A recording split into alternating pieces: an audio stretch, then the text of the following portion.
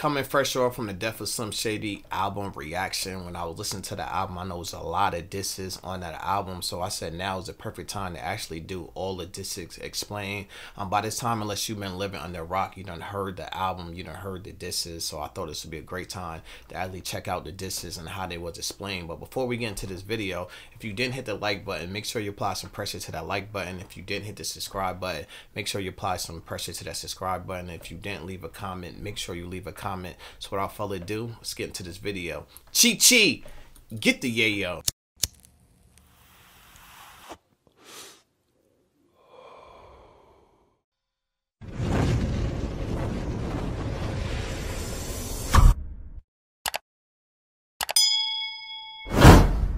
Eminem's 12th studio album, The Death of Slim Shady, as this album has created a storm in the music world that only few other records have been able to match this year. One of the reasons why few other records will be able to match this year. I don't think no records that's coming out this year will be able to match this. Anyone that's going to come close is probably going to be the Kendrick Lamar project. But this right here, I said it time and time again, this right here was the best album to come out so far this year, no cap. If you say anything otherwise, you're just a hater.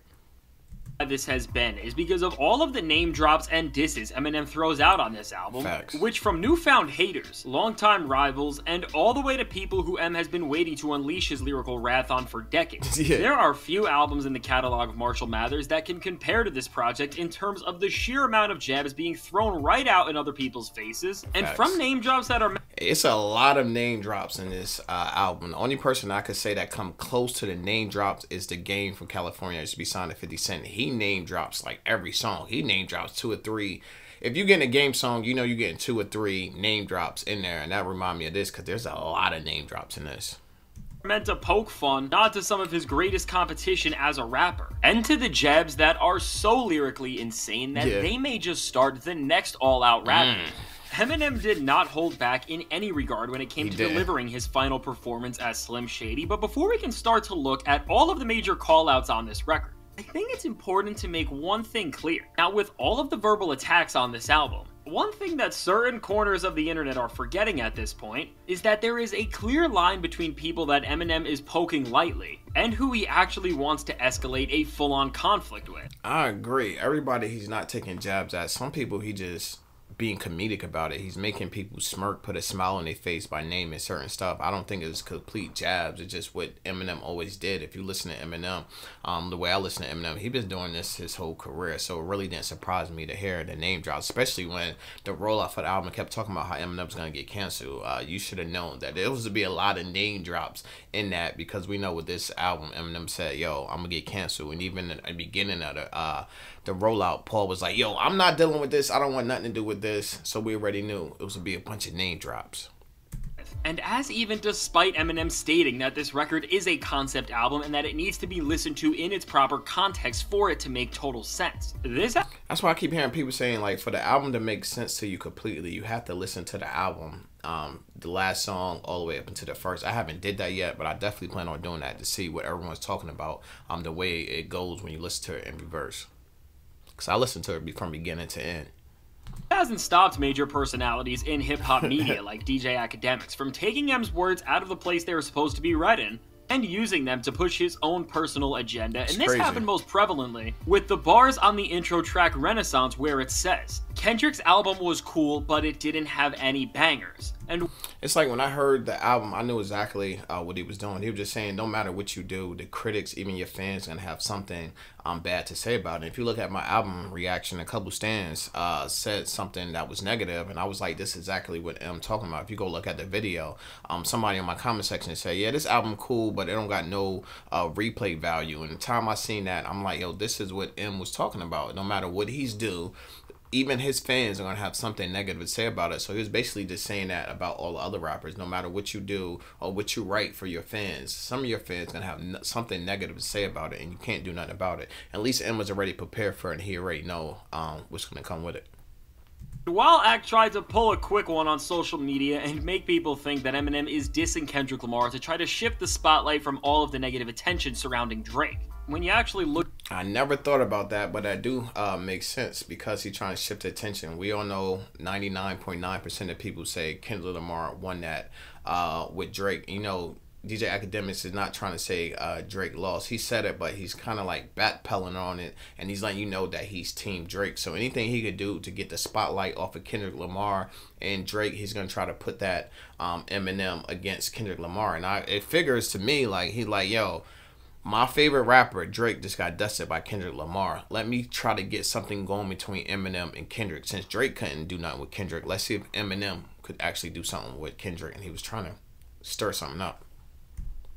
Look at this bar for what it is. From M's voice on the track, which is delivering this bar in a tone that is mocking another voice, to the lyrics then literally being transcribed in quotations to express that Eminem is not saying this, but instead quoting somebody else. Right. When you look at what this album is actually standing for, beyond the sensationalism of social media, it's clear that this name drop and also the bars where he says, Wayne's album or Ye's couldn't tell which one was lamer, Joyner's album was corny, Shady's new stuff is way worse, everything is either too tame and there's too much anger. I didn't like the beat, so I hated might delete later. It's clearly a way of paying. And it's definitely, if you listen to rap, you know anything about rap. When you heard them bars, you should have known that Eminem was not coming at them. If you heard the bars earlier, you got to put everything in context. You take 1 or 2 bars, and then you could paint any picture you want. But if you take the whole 16 bars, you know exactly what he was talking about. It was common sense. It wasn't even that hard. You could tell because nobody's really saying that stuff that was in the song. He's just saying this was some of the fans going to say. No matter what you give them, you could give them a diamond album and they still gonna nitpick and find stuff wrong with it.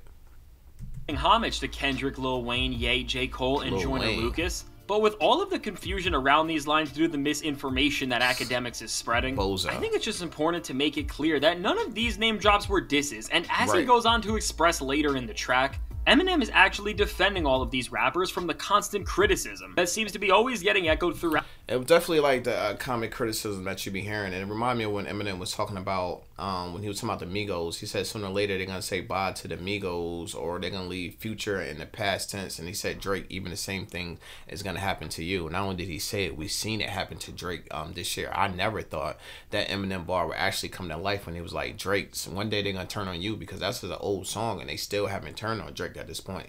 But in this year, in 2024, a lot of people have turned on him, and this is exactly what Eminem was talking about in that song that he put out so long ago. Sooner or later, they're gonna move past you.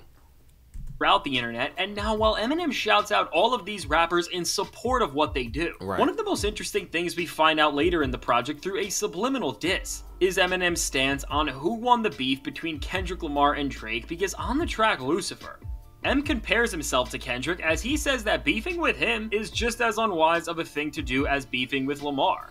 And that is a cold bar, and that is so true. It was so long in the industry where nobody would mention Eminem's name at all when it came to beef, some rap beef, none of that. They were scared shitless to mention this man's name, and that's the position Kendrick Lamar hold right now.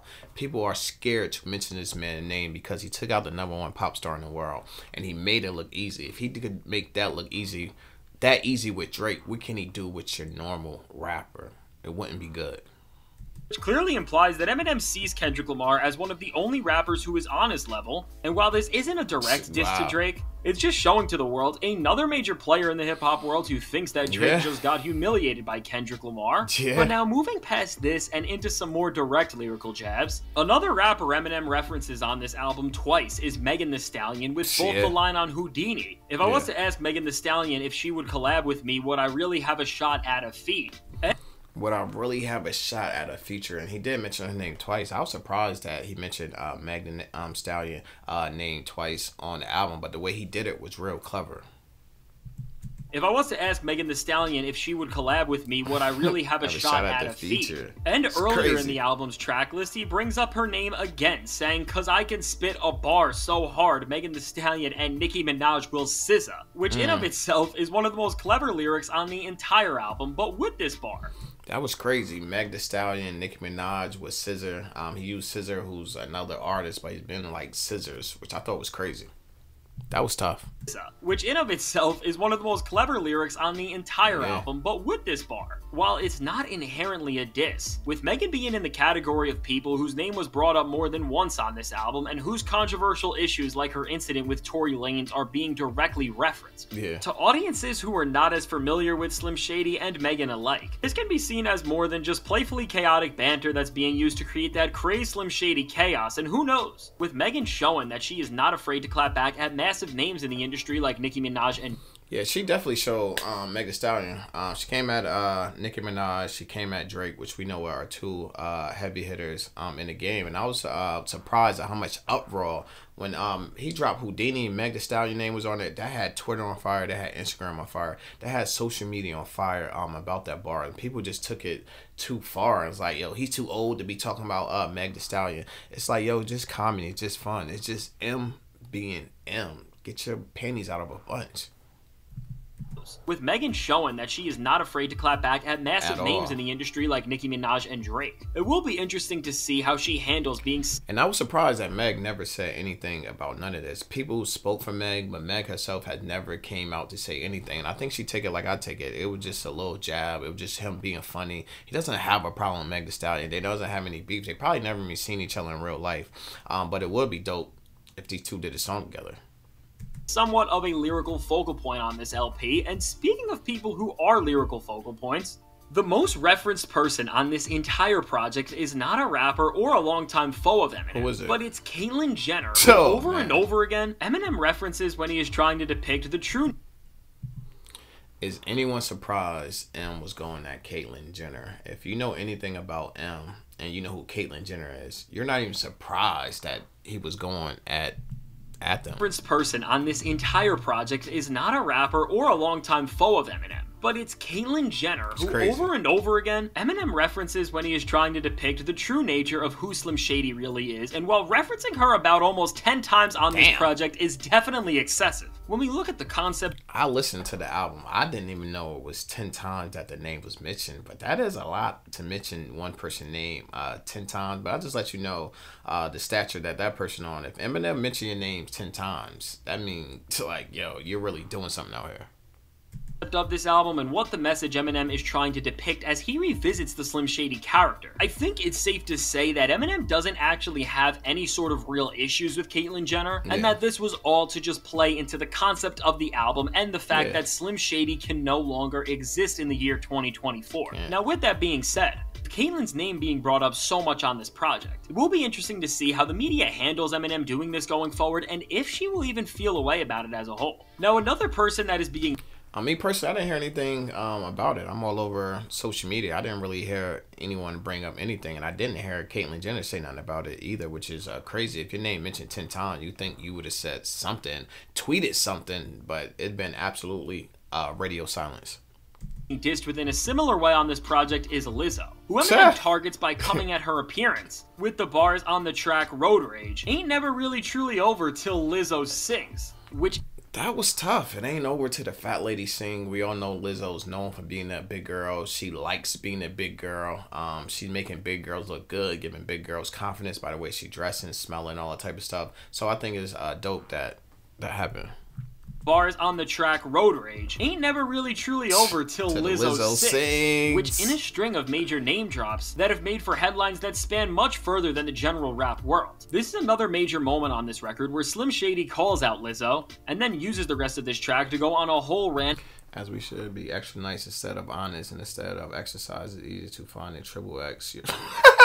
And try to press aside to change so you don't have to change. That was tough. It's just saying, yo, it's easier to get big clothes instead of hitting the gym. It reminded me of the Kendrick Lamar Drake thing when he was like, yo, don't go to surgery. Just go to the gym, do some push-ups, eat right. You don't have to do all that. And it's almost like the same thing Em is saying. On this record where Slim Shady calls out Lizzo and then uses the rest of this track to go on a whole rant about the lifestyle that she seems to promote, and while there are layers of sarcasm in this, the line of what is satire and what's serious is kind of blurred here because Eminem's vocals are not edited in the Slim Shady voice in the same manner that some of the other disses on the record are, and beyond just this, with the way this album's already being pulled out of context, and as a result the way its lyrics are being judged without understanding the larger story regardless. While this doesn't appear to be a lyric that Eminem is saying with any sort of true anger or animosity, only time will tell if Lizzo recognizes this as a fair thing to say in an artistic statement, or if she will feel disrespected by M's harsh words. And with the way I would like to know her viewpoint on it. She haven't said anything so far. It's like when we say words, we don't intentionally mean to hurt anyone, or we don't mean for them to take it any type of way. But I don't take how they actually feel about it or felt about it when they heard that. The only person that knows that is her. She has responded to other satirical jokes about her, I would expect this to go pretty bad. Now, a long-running target of Slim Shady's that is brought back here all the way to the point where he has an entire song dedicated to him in Brand New Dance is Christopher Reeves. Damn, and while it's very confusing on the surface why Eminem is dissing the late actor who was best known for portraying Superman, it's like in rap, when you thinking of certain bars, you're going to think of people that was in them situation. If you think about somebody paralyzed, you done heard Christopher Lee's name and all throughout rap, not from just Eminem. You heard it in battle rap, you heard it from other rappers, because when we think of someone paralyzed, the first person we think of, unfortunately, is Christopher Reeves. We do get more context on why this happened, which is actually explained later on the album's climax as Eminem and Slim Shady go head-to-head on Guilty Conscience 2. Crazy. Where we find out that Brand New Dance was a song recorded. And I know that Christopher Reeve's song was recorded in 2004 for Encore F. You take it all for Eminem because he... that just got the Bulls on purpose to ruin this song for us. It's crazy. In 2004 for Eminem's project Encore. And the track never came out because Reeves passed around the time it would have been released, but even back then, there was never any actual recorded beef. Oh, yeah, that was on the album, yeah, because it was like, why didn't you release the, why didn't you had a song talking about Christopher Lee's, why didn't you release it? And he said, because he passed away, and I didn't think that was a diss on him. He's like, yo, he wasn't here. I didn't think it was real tasteful for me to release that song when he just passed. That would have been a big uproar if he did that. So shout out to him for not releasing that and just keeping that in the vault. Eminem and Christopher Reeves, and throughout many of his albums, songs, and freestyles during the golden age of his career, Eminem would just use his name time after time to stir up that classic Slim Shady controversy. And when you dig a little deeper into M's life after time to stir up that classic... He's saying Christopher Reeves wouldn't sit for this neither. That is crazy. Classic Slim Shady controversy, and when you dig a little deeper into M's life, it's also pretty easy to find out that Eminem was a big fan of superheroes, and Superman included, so in a strange, very Slim Shady-like way, I think on some level we can assume that by mentioning Christopher Reeves on this album, it's his own one-of-a-kind way of saluting somebody that he respects, no matter how disrespectful it may seem without the proper... Yeah, we all know, like, the first Superman I ever known was Christopher Reeves. And just like Eminem, I came up on watching that stuff. I couldn't wait every Saturday to watch the X-Men, Spider-Man, all them action figures type of stuff. Batman. I've seen every Batman movie ever made. It's just how we just grew up on that type of stuff.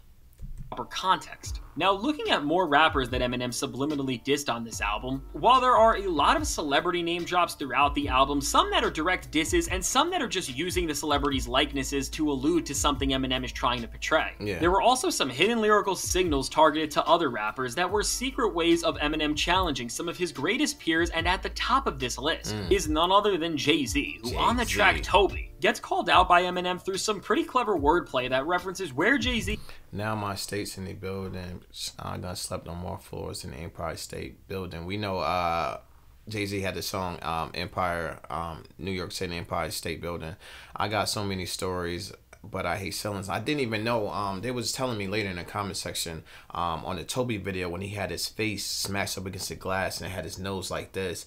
People were saying that was at Jay-Z. I didn't catch it at first when I first reacted to it, but when I went and revisit the video after reading a couple comments, it was definitely a shot at Jay-Z. He is from, which also happens to be the exact name of his most iconic song. And then Eminem questions how Jay-Z could be higher up on an all-time list than him if M has absolutely watched Jay before on a track together, which is of course referring to Jay-Z's track off the Blueprint Renegade. Yeah, definitely. A lot of people say that Eminem beat Jay-Z on Renegade, or people say it's tie, or some people say Jay-Z beat him. And I could see why Eminem would question Jay-Z being higher than him, because to me, Jay-Z did not make timeless music. When the music was out and the album was dropping, it was fire. I liked everything that he was dropping at that time. When you go revisit Jay-Z music, it doesn't hit the same. It wasn't like timeless music. That's something that you could listen to. Like, I still cause I still got some Pac in my playlist. I still got some Big. You could go back to their music. It's timeless music. I don't have any Jay-Z on my playlist because to me, none of his music is timeless. Even if you go to like the latest stuff that he put out and you listen to it, it's not timeless music. It was just for that time, it was hot, but it's nothing that you could really go revisit. In which Eminem delivered one of the greatest feature verses ever. Yeah. Now, I have another video breaking down this song and how Eminem also dissed Melly Mel for being a hater, and how he subliminally threw breaking down this song and how Eminem also dissed Melly Mel. Yo, Melly Mel, this he on steroids? This guy like twice in my age, right? Yo, he on them roids. For being a hater, and how he subliminally threw shots at Drake and J. Cole through the track's branding, tagline, and cover art. So definitely watch that after this if you want to see how layered that song really is in of itself. But continuing to look at some of the other rappers that got some lyrical attention from Eminem. Another name who was mentioned multiple times after being defended as an artist on the intro track is Kanye West. And through two different lines that talk about Kanye going Brain is dead, Space Cadet, like when Ye forgets. He said, yo, if Ye don't take his meds, he a space cadet. That's crazy. You been hearing a lot of people call Kanye crazy. Going off the deep end in their own way. While some have assumed that Eminem is trying to shade Ye or call him out for some of the things that he has done over the past few years. I think when you look at these references in context of the... There's no way you could deny that it was some shade thrown. I don't really think the Lizzo one was really shade, but that right there, everyone called Kanye crazy. I remember what did Lil Durk say? He said something like calling Kanye crazy. You hear Meek Mill did it. You hear everyone at some point done called Kanye crazy. The story on the album. Eminem is using Ye's name to just add to the controversial nature of the record, and to just further bring to life the Slim Shady character with a person whose name in of itself inflicts so much emotion, which is something that Eminem has done in the past on a song like No Love all the way back in 2000. Man, get these whack off stage. Where the is Kanye West? Woo!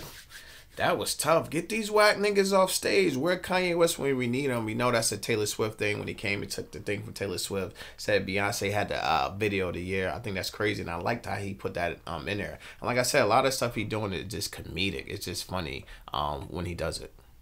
2010 on Recovering.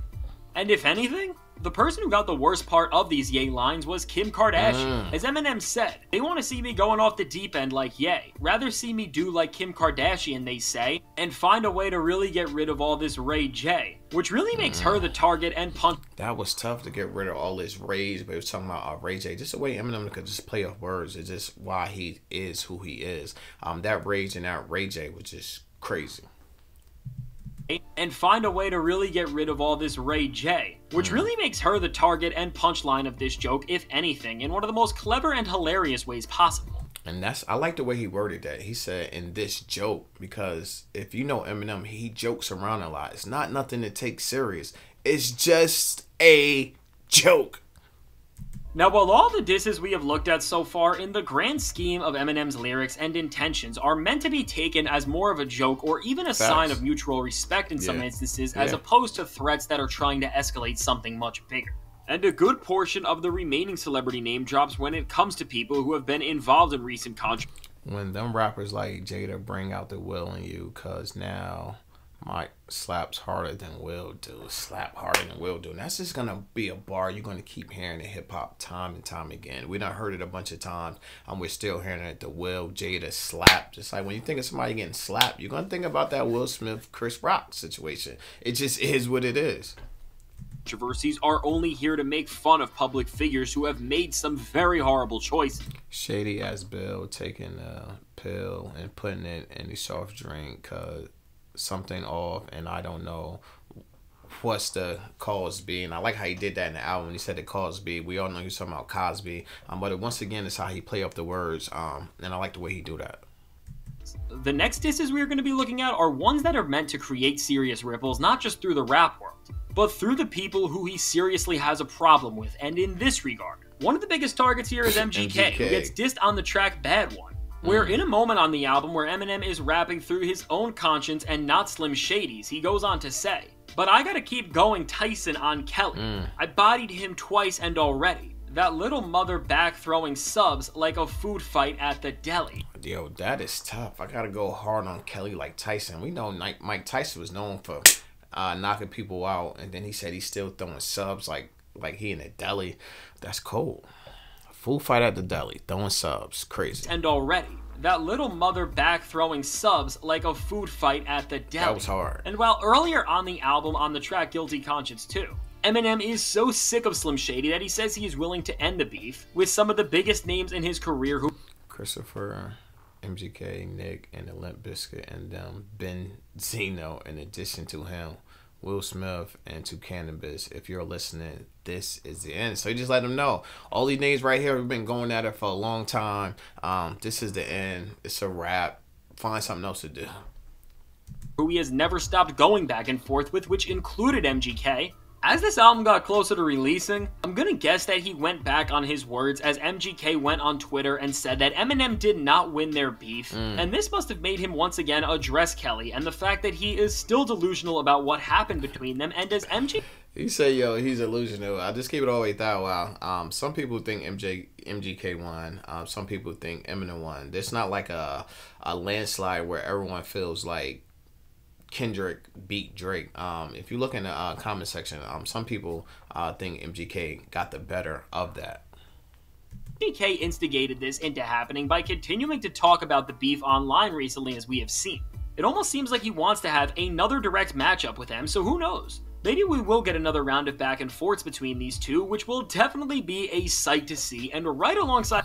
If we did get another round from these two, would anyone be surprised? Like he said, people keep throwing subs. He said, like, this is the end. But with these two, it never looks like it's the end. I heard they might have a song. I don't know how true that is, but I heard they might be doing music. So to see that they're still taking shots at each other is crazy. I thought it was past that, and I thought it was a small window of hope that they could have did a song together. MGK, another one of Eminem's longtime rivals that he is still continuing to diss here in a way to just make them look more pathetic than ever is Ja Rule. After M used the Slim Shady persona to make this running theme on the album that he hates little people, he then twists this joke and puts it on a path that nobody could have expected, as he says that he was referring to Ja Rule the whole time, which is a great way to just humiliate a rapper who seems to always be getting more and more disrespected as time goes on. And now beyond these two longtime rivals who at this point have been left in a place where they only have the chance to make themselves look like even more of a fool for messing with Eminem, the only non-musical figure that Eminem comes at with genuine lyrical fury here is Candace Owens, which after Owens has bashed Eminem for quite some time for making fun of his album Revival to then running around and making think pieces about his sexuality, M gave her the response. Yeah, I seen a response from Kendall. I heard the album. And I knew the next day Candace Owens addressed it. She definitely addressed it. I watched part of it when she was addressing his sexuality, like he said. She was addressing his albums. And she was saying that Eminem still need her to be relevant, which we all know that's not the truth. Em don't need anyone to be relevant. He's relevant because of who he is and the work that he put in, and because of his massive size of the fan base that he has. He doesn't need Candace Owens at all, and we all know that. That she was pretty much asking for, and with a series of lyrics that melt down her entire brand and what she built. And Candace, oh, I ain't mad at you. The Tupac, I ain't mad at you. I'm gonna throw the facts. Forget she was black back at her. Woo! He said Candace Owens forgot that she was black because she had on a MAGA hat and was spazzing with this one. Built her career off of. Eminem puts her on the hot seat in classic Slim Shady fashion, and while he isn't really saying anything that hasn't already been put out there before this, between the lyrical fire... He must have watched the Candace Owens interview too. I'm pretty sure that he did, but in there she was saying, Candace Owens was saying like everything that he said in that song already been said about her. He said it almost seemed like he went to Twitter and took what people was already saying and just put it into a song. That's what she was saying in her response. M comes at her with, to also the twisted Slim Shady humor, which makes this dynamic between them all the more sick. Eminem hits Candace Owens with some of the most lyrical fire he has targeted anyone with in a while, and if it wasn't for one other person, this may have ended up as the most memorable diss on the entire record. But beyond all of these, there is one beef on this project that Eminem is ripping the band-aid off after years of having to sugarcoat his words and thoughts, and with this target, it's clear that this person is being lyrically attacked more than anyone else on this project to not create controversy or to spark some sort of sensationalist back and forth. But it's because Eminem genuinely despises this person and is more than happy to finally see their downfall, and I am of course talking about Diddy, who over and over again on this. I already know that he was talking about the Diller, and as I've been reacting more and more to Eminem, I've been hearing Diddy name more and more. So when that album came out and I heard Diddy name on there a couple of times, I was not surprised. He let you know he do not like Diddy. I don't know what happened in Diddy and Eminem past. Something clearly happened, and Eminem is clearly not letting it go, and it seems like he's not gonna let it go ever. LP doesn't just get dissed by Eminem, but even gets exposed, as we learn one of the most important figures in the rap world's true thoughts on Diddy's relation to the late Tupac and Biggie, as on the track Fuel, which has one of the best features of the entire year from none other than JID, which I just did that reaction onto that song, and like he said, a lot of people was in my comments saying, yo, this is the best feature on the song, and a lot of people saying this is the best song on the album. Shout out to him. Eminem delivers one of his best performances on the entire LP, as through his insanely high energy and lyrical tenacity, he exposes Diddy through some of the most creative but also damaging wordplay that you can possibly write about somebody on a piece of paper, as from sounding out the word rapper and missing a letter so then he can say, he didn't just spell out the word rapper and leave out a P, did he? That was tough. He didn't just spell out the word rapper and leave out the P, Diddy. P, Diddy. I think it's crazy. To then claiming that he believes Diddy is the one who is directly the reason why Pac and Biggie are no longer here. Eminem rips all one who is allegedly P. Diddy is behind both of them, because we all know it all started over the Quad Studio situation. It was 3 people that was at that studio that did not like Tupac, and they all was in the same room. It was Diddy, it was the guy that he used to work with Motown Records, and it was a guy that Tupac was actually coming there to shoot a song for. Shoot a video. Make a song for. It was one of his artists. All 3 of them people was in one room. They all knew Tupac was coming there, so that's why they saying, like, Diddy, you was in that room, you could have stopped it, but you went along with it. And because that happened to Tupac, the same thing happened to Big, and people are alleging you had something to do with that, because it seemed like he put Biggie out there on the platter. You had him out in LA with the whole East Coast West Coast beef. He had no security, they had no blickies, so it almost seemed like you put him on a platter, and because that situation happened, it took the heat off you when you was the one that was behind the whole thing starting to begin with. Directly the reason why Pac and Biggie are no longer here. Eminem rips all the bandages off and serves as the first major figure in hip-hop to speak out against him on this high of a magnitude. And beyond these bars, he also puts an emphasis on clowning him throughout the rest of the LP, as from bringing up the disturbing footage that leaked of Diddy earlier this year, to the situation with him and the destruction of Kid Cudi's car. I know everybody was like, what the, when you heard that, like, Kid Cudi was trying to talk to Cassie.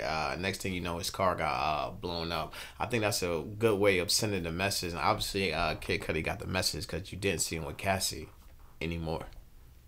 All with the lyrical wit that will leave you thinking how somebody even thought to say this through every corner and act of this album. Eminem is bringing up Diddy to not just add to the insane nature of Slim Shady's mind and to add more controversy and buzz to this record, but he's also doing this to truly unveil his feelings about the man who he has clearly not liked for a very long time, as in years past, as Eminem pretty much was forced to apologize to Diddy and say that he was joking when accusing him of the same horrible things on a track like his MGK diss track, Kill Shot.